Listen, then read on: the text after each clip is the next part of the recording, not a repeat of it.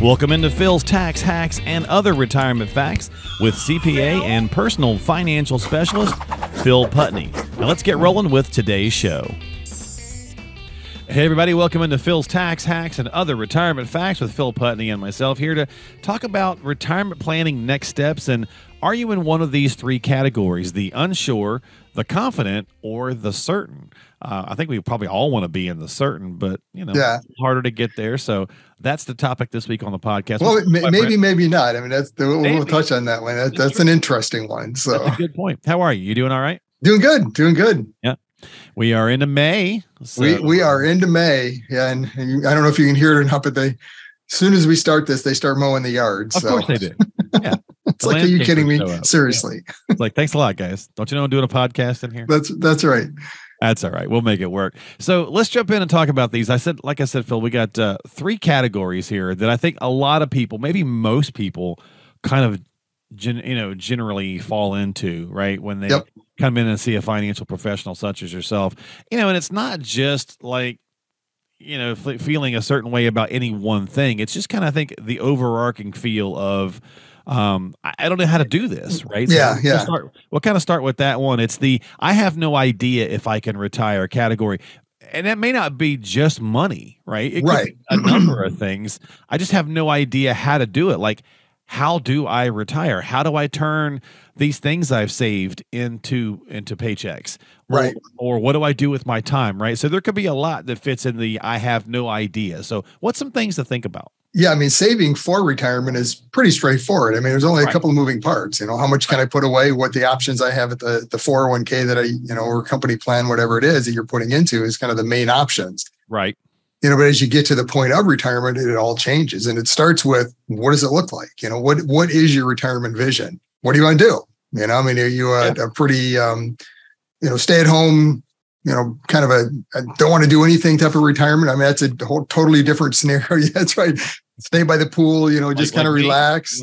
You got everything you want at home. That's great. Nothing wrong with that. That's awesome. That's going to be a lot less expensive retirement than, my favorite hobby is golf. And now that I've got, time, I'm going to golf 6 days a week and I'm going to, to Florida and to Arizona, and I'm going to do all this travel around whatever your hobby is. I mean, that's a totally different retirement. So you've got one of those big campers. Matter of fact, you're taking yours in for some servicing. We were just chatting about that before we got started. Yeah. Several of my friends in the Michigan area, it's funny. They have these campers and then they just go camp in Michigan. Yeah. Like, why don't you take it other places? We take it a couple other places. I know you do, but I've got a few friends that never take it anywhere. And actually, my nephew rented a campground. Like, I guess it's a seasonal thing. I guess. Yep. Yeah, we've got a seasonal site 8 miles from his house. I'm like, what's the point? It's like going on vacation, right? Ours is it's 45 minutes away, so it's a little bit different. But again, that's what they want to do, right? So they pay the lot fee and all these. I mean, there's all these little things. So it's all part of the question of what do you want retirement to look like? Right. I mean, it starts with what is that income lifestyle today? And this is probably one of the biggest mistakes I see in retirement, especially somebody that doesn't have maybe as active of a retirement plan. Mm-hmm.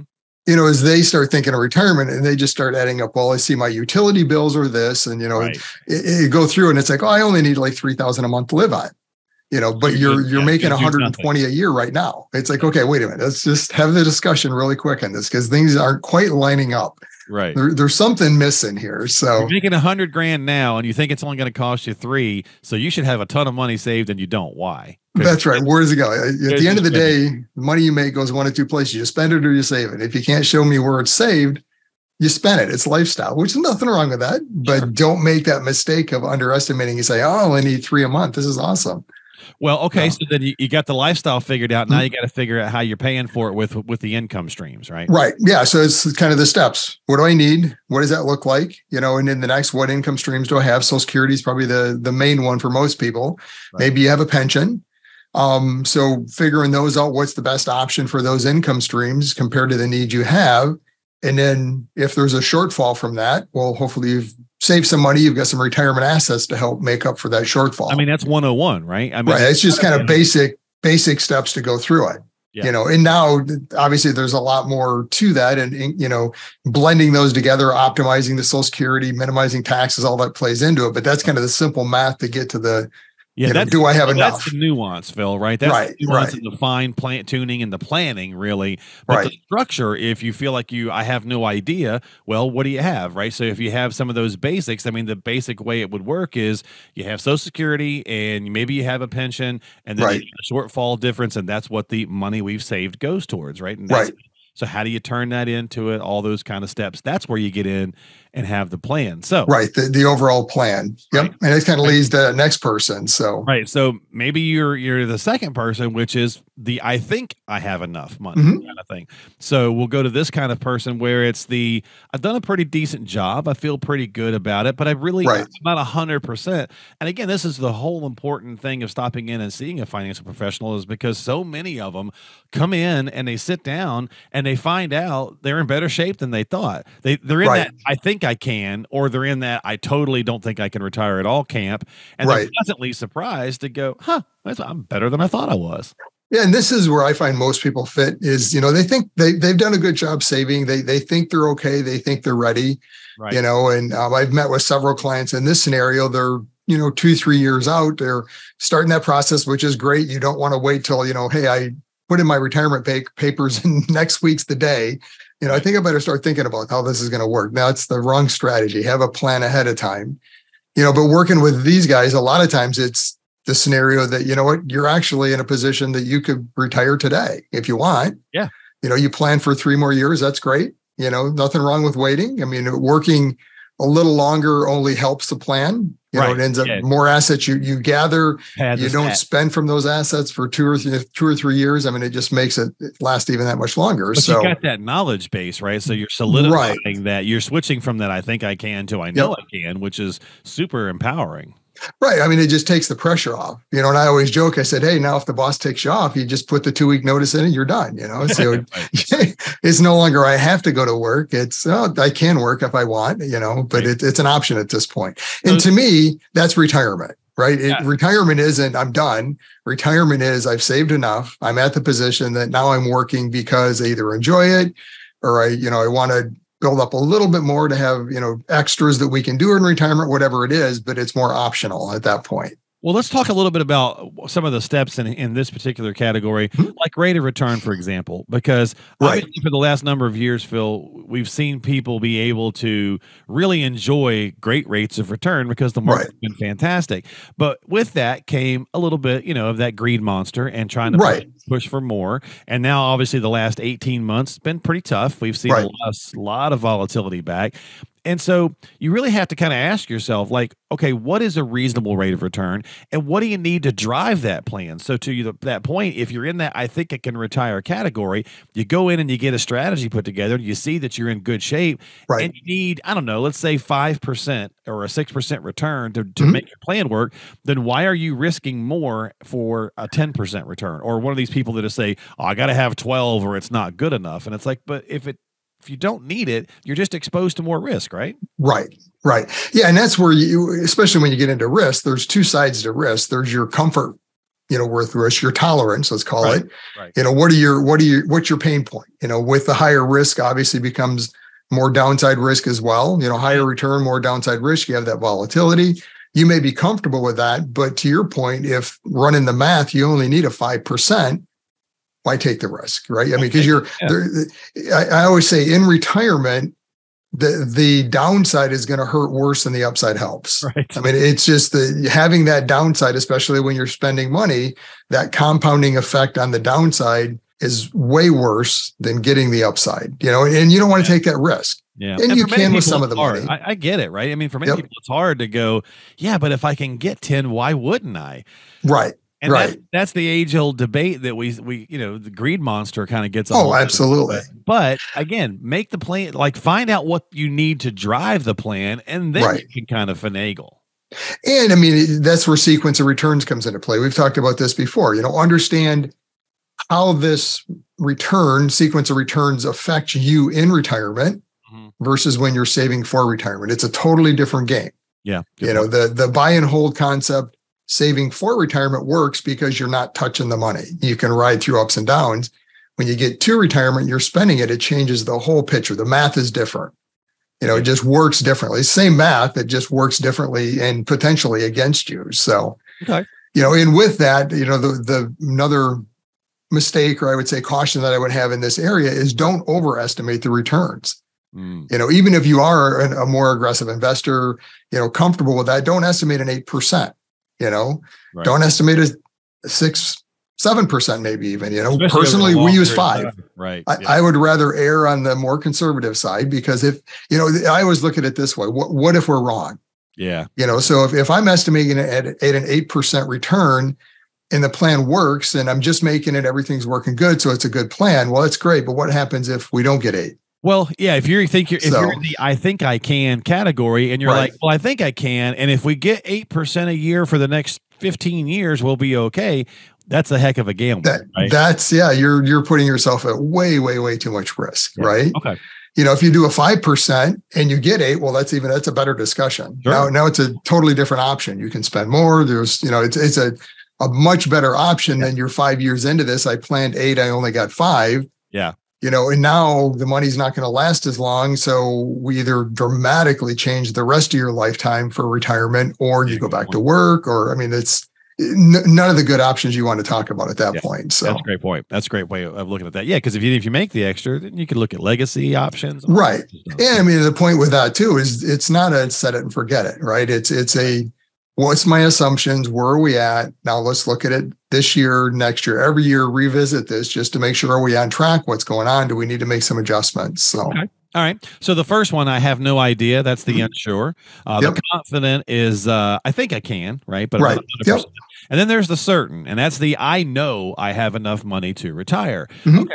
That's fantastic. So how did you determine that? And what are some key kind of steps to think about? Because there are some other things to really think about. If you for sure have enough to retire, that's fantastic. But it's not like it's just like, well, I've got enough. I guess unless you're talking like crazy money, right? Right. I got $75 million. Yeah, you're probably in great shape. Of course. Yeah, you probably didn't need to work to begin with. So.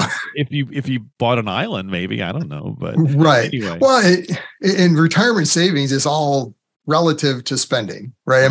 That's that age old question. Well, how much do I need? I have no idea. How much do you spend? Right. What's that shortfall? The point we talked about on point 1. Yeah. That really is what you need to understand. That's the relative number of how much do I have to, save to get to retirement. So, and that would be my first question for this group. And, often in this group, it's how did you come up with that? Don't be overconfident. Make sure, did you run the scenario at an 8% return and, based on all that, I'm good, or is it truly, I know I have enough because, my shortfall is very small. I'm only going to spend 2-3% of my overall nest egg each year or less.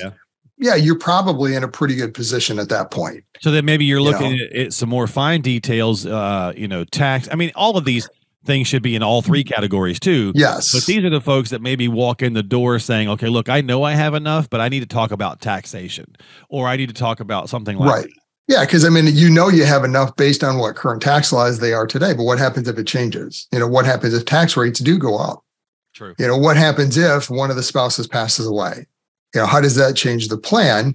So there's all these things you always have to look at. And this is at all levels, right? We're talking today kind of where people think they're at. No matter what stage you're at, you need to walk through all these different strategies and steps along the way. What do I need? What are my sources? And now how do I best distribute the money that I have in the most tax efficient manner? Then hedging against some of these risks of, taxes going up. How do I hedge against that? Or even something as simple as a raise, right? Like, we all need raises. And inflation. It's, you've planned X amount of inflation in your plan, hopefully. That's another area I see that people often think, they get used to this, sub 2% inflation we have for so many years that all of a sudden, hopefully, inflation is starting to ring a bell again, and people are realizing that it doesn't always. It doesn't always go that way, right? So you've got to plan for that inflation in retirement. How do you keep up with that? Giving yourself a raise, for that, or just you wanted to take another trip a year. You really like whatever it is. You decided you like cruising, so you want to take another cruise this year. So whatever that happens to be. So I mentioned that one earlier, right? Maybe you find out at the end of it that you do have a lot more than you're probably going to ever get to, and you want to change the legacy plan. Maybe it started out absolutely as we talked about, like these plans ebb and flow. Maybe early on it started out that the legacy was going to be small, but because of proper planning and some other things, the legacy could be bigger, right? So a plan is not a set it and forget it. It's just a strategy to help you at that particular moment in time, and that's going to kind of again, it's going to ebb and flow and change just like life is.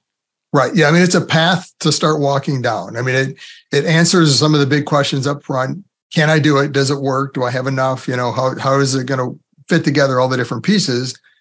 Now you start walking down that path, and you have to revisit it every year based on changes in your life. I mean, has there been something different in your life? Do you need more?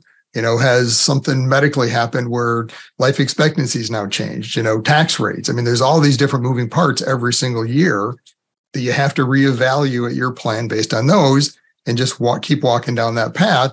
And how do you make better improvements to that each year along the way, just tweaking it? So, yeah. So, I mean, retirement isn't, I think, as easy as most people think. It's one of those, how hard can it be, right? I just turn the income on, just, call my custodian, whoever that is, Fidelity, Schwab, whatever, and say, just start sending me $1,000 a month, Yeah.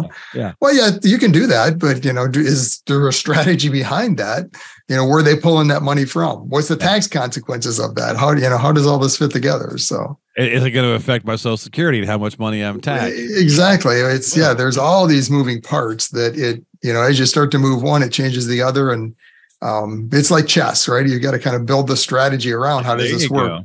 There you go. Yeah, for sure. So whether you are unsure, whether you are confident, or whether you are certain, it's still a good idea to have a plan and a strategy in place to help you get through the different obstacles and hurdles along the way. So if you need some help, as always, reach out to Phil or a qualified professional like Phil. He is a personal financial specialist and a CPA, and he's been helping families for many, many years. So you can find him online at philstaxhacks.com. That's philstaxhacks.com, where you can catch past episodes of the podcast. You can also redirect back to his main website and reach out for some information. 248-888-7530 if you'd like to call as well. 248-888-7530. That's going to do it this week. Phil, thanks for hanging out, my friend. All right. Have a good week. Next time, right here on Phil's Tax Hacks and Other Retirement Facts.